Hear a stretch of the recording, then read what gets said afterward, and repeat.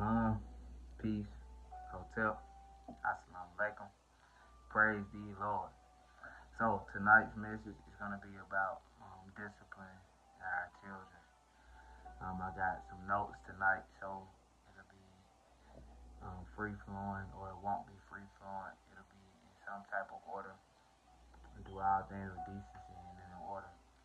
So um, let's start with Proverbs chapter 13, verse 24. Whoever spares the rod hates their children, but the one who loves their children is careful to discipline. This is one of those familiar passages that we always hear. For whoever spares the rod hates their children, but for those who love their children is careful to discipline them. Next verse, Proverbs 19:18. Discipline your children, for in that there is hope. Do not be a willing party to their death. So what they're saying is, if we love them, we'll discipline them, because we know that on the other side of that discipline there's a promise. And if we don't discipline them, the world will. So this verse says, discipline your children, for in that there is hope. There is hope that they'll be successful.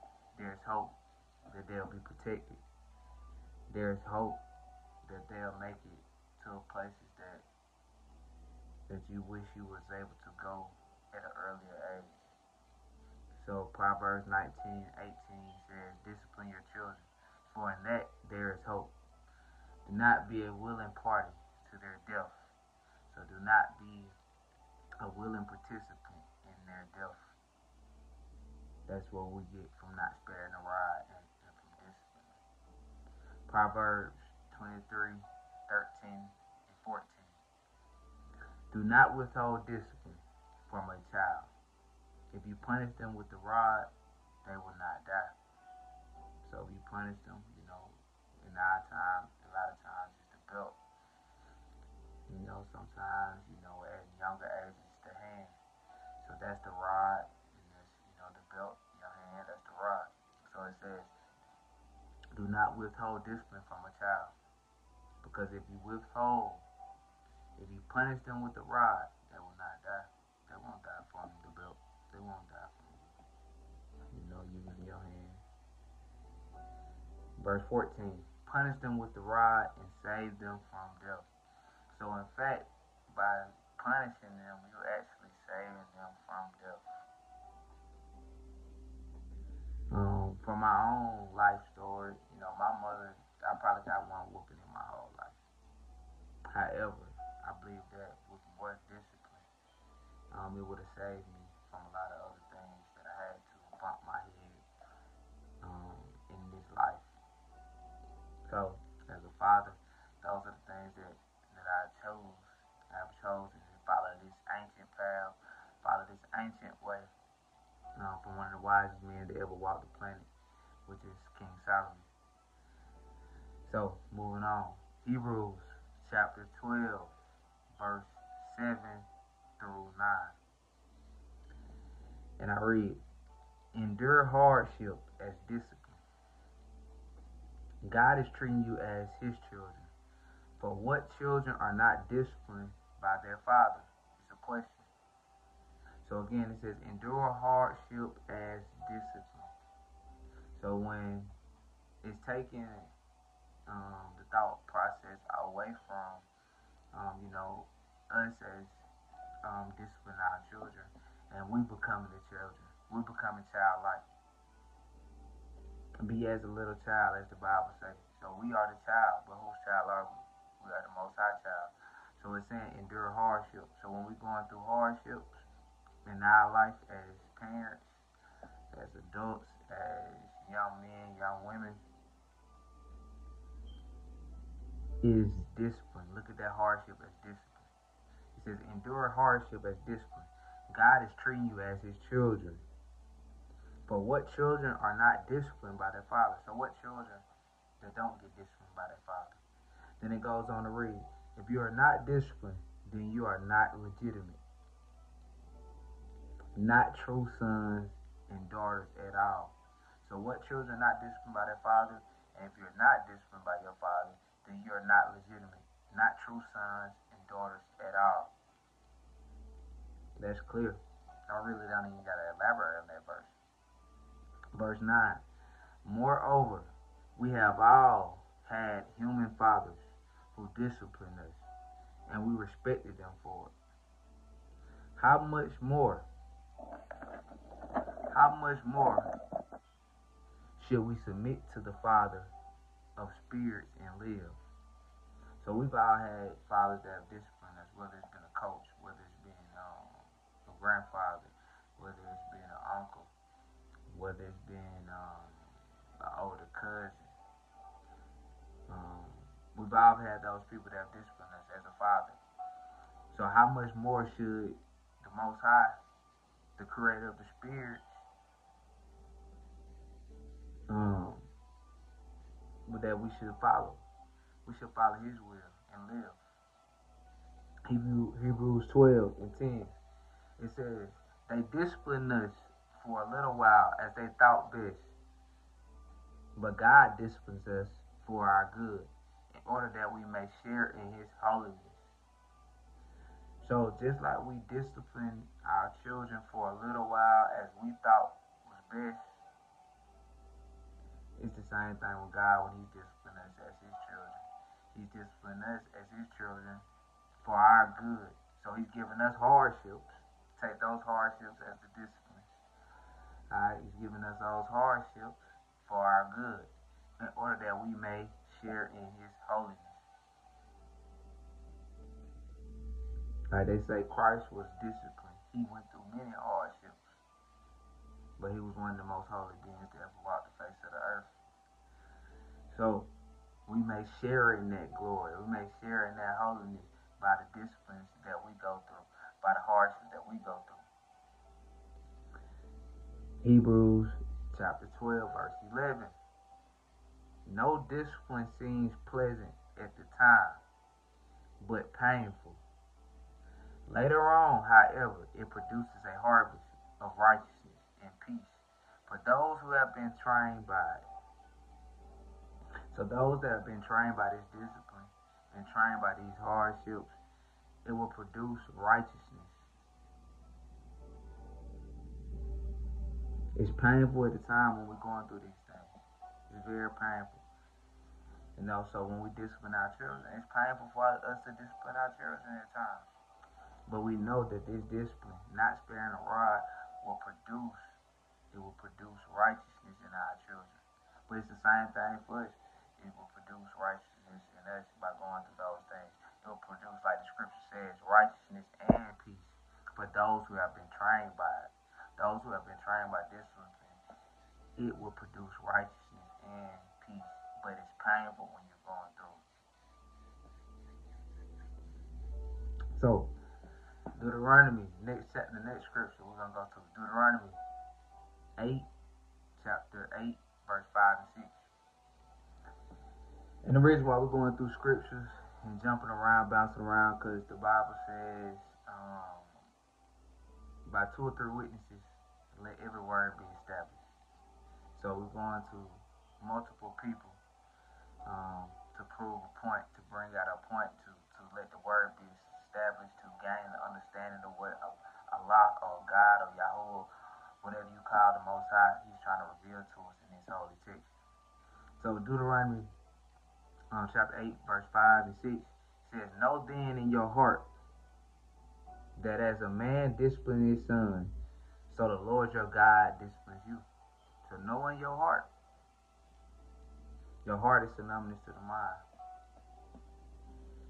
So know in your heart, know in your mind that as a man disciplines his son, so the Lord your God disciplines you. Observe the commands of the Lord your God, walking in obedience to Him and revering Him. That word revering means respecting Him. So as a father would discipline his child, we should discipline our children. But we should expect for the Most High to discipline us as well. So as we going through those hardships, we'll discipline our children. Maybe that's our teaching. Maybe that's our lesson. Maybe that's our hardship for God to help us grow. Hebrews chapter 12, verse 14 and 15. Back in Hebrews, it says, make every effort to live in peace with everyone and to be holy. A lot of times we go on these jobs, we go into places where we have to be around different people. We're not living like hermits and cutting off the world, so we need to make every effort to live in peace with everyone and to be holy. Holy means to be set apart, to be different. You know, as one said about the clean glass of water. You know, if you got a clean glass of water and then you got a dirty glass of water, that's how you make it simple. Make it easy for people to choose which one they should drink out of. So be set apart, be holy. Make every effort to live in peace with everyone and to be holy. Without holiness, no one will see the Lord. So without holiness, no one will see the Lord. See to it that no one falls short of the grace of God, and that no bitter root grows up to cause trouble and to defile many. So that's a lot in that. You know, we want to make sure that we don't fall short of that grace that God has given us, and let that bitter root, that bitter root to grow within us and defile us. So how does that look? So a lot of times we go through different situations in life, and it creates bitterness, it creates anger.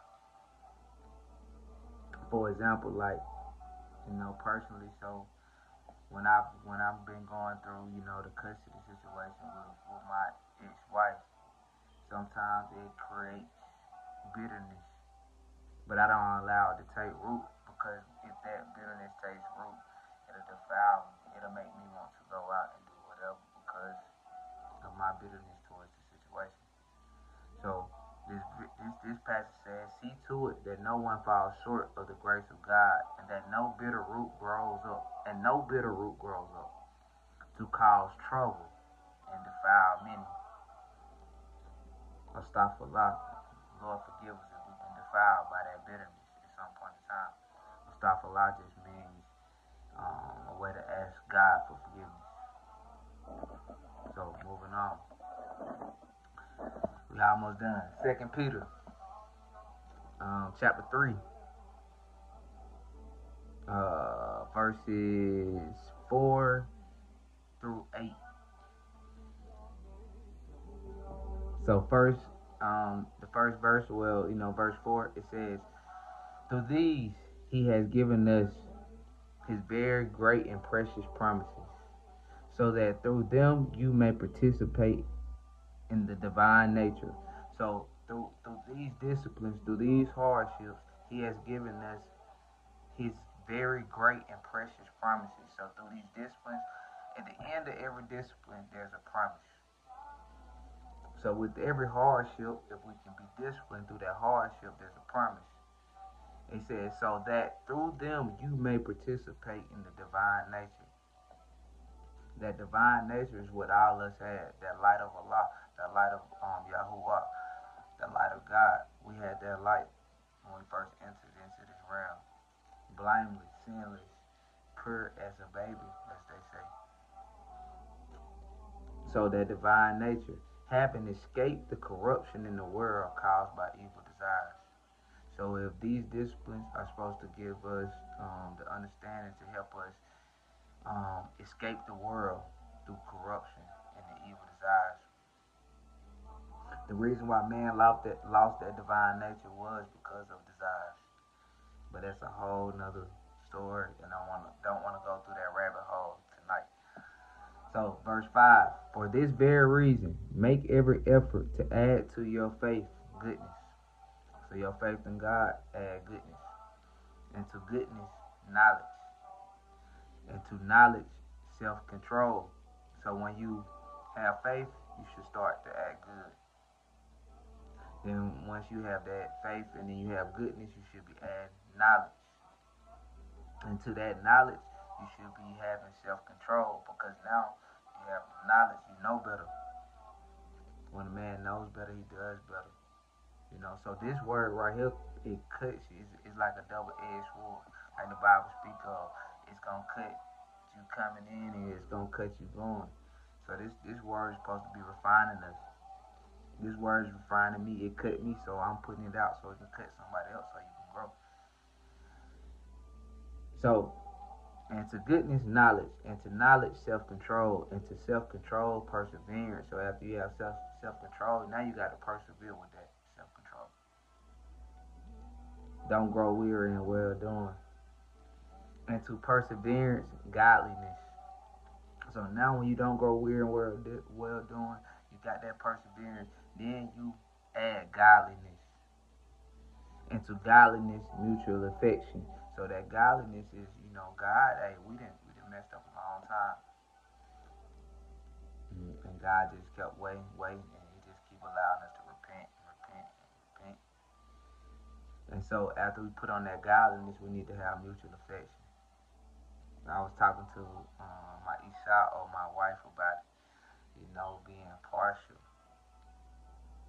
And so being partial, so that mutual affection is being able to have mutual affection for all people. But that's godliness. And that's a hard thing to do, especially when you have so many distractions. You got so many things. You got bitterness that takes root sometimes. So you still got to have that mutual affection. You got to have that godliness. And after you have mutual affection, you need to have love. So the top on all those things, you start in those things, then you put love on the top.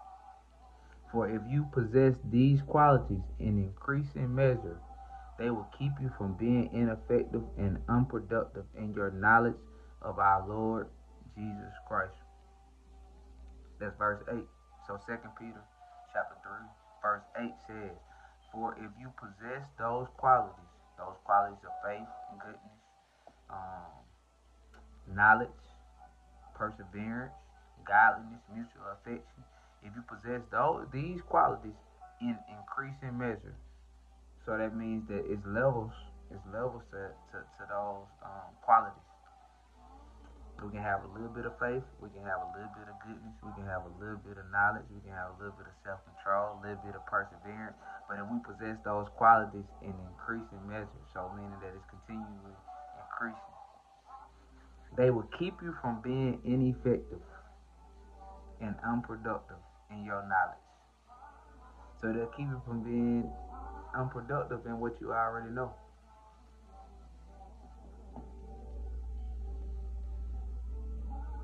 In your knowledge of our Lord Jesus Christ. So when we deal with that word Lord actually means the activity of the spiritual I am as the ruling consciousness. The Lord God of the scriptures is Christ in every being. The Lord God of the scriptures is Christ in every being. Our divine consciousness, the creative power within us. So when the scripture is saying in knowledge of our Lord Jesus Christ, it's saying He wants us to be effective and productive in the divine nature and the Christ that's within us. So that was my last scripture. But while we're dealing with that word Lord, we're going to give you the definition of Christ real quick. And we're going to close.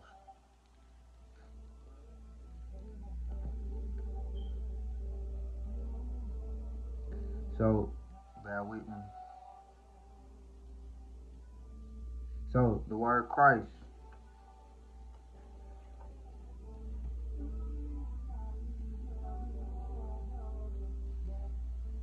is the incarnating principle of the God human, the perfect word or idea of God.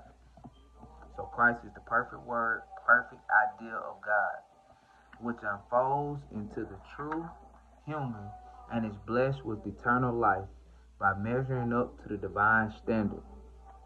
So the divine standard, so Christ is you measuring up to the divine standard. Christ measured up to the divine standard. That's why we want to take on that divine nature, like we was talking about earlier. So we take on those things of goodness, knowledge, self-control, perseverance, godliness, and mutual affection, and then love, because Christ is love, we can measure up to that divine standard. I'm just gonna say it, we become the Christ. Because Christ is the title. Christ is the divine energy in human beings. Jesus is the name that represents an individual expression of the Christ ideal. The Christ existed long before Jesus. The Christ existed long before Jesus. It was the Christ mind in Jesus that exclaimed, "So now, Father, glorify me in your own presence, with the glory that I had in your presence before the world existed." That was John 17:5. Christ abides in each person as a potential perfection.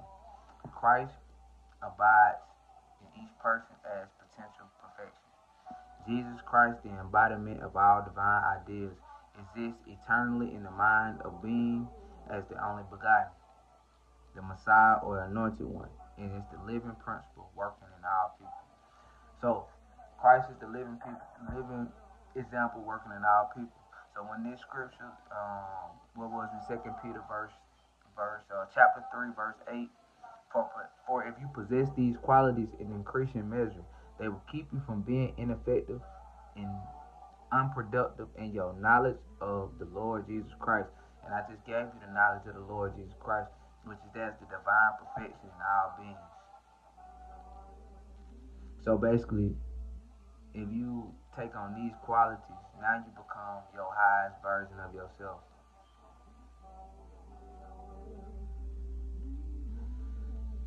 So, just to recap, man, let's discipline our children because we want Allah, we want Yahuwah, we want God to discipline us. Because if we discipline our children, they will become righteous. There's a promise on the other side of us disciplining them. Just like when God disciplines us and give us hardship, there's a promise on the other side of Him disciplining us. That promise is taking on that divine nature. We want our children to be divine, but in order for our children to be divine and take on that Christ nature in that form, we have to be divine. Peace, shalom, hotel, assalamu alaikum.